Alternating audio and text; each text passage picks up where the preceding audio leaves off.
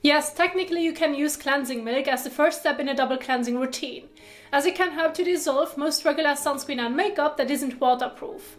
And when used on your bare face, it helps to remove excess oil, dirt and sweat from the skin, all while being gentle. And here's how you can do it.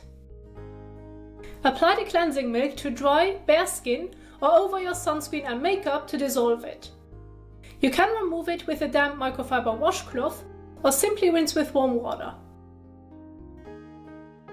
And the second cleanser ensures that any remaining impurities are washed away, leaving your skin clean.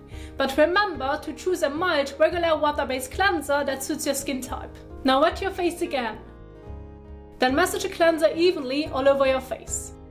Rinse with warm water, and lastly, pat the skin dry. And you can now follow up with the rest of your skincare routine, such as your toner, essence, serum or moisturizer. And that's it, happy skin caring!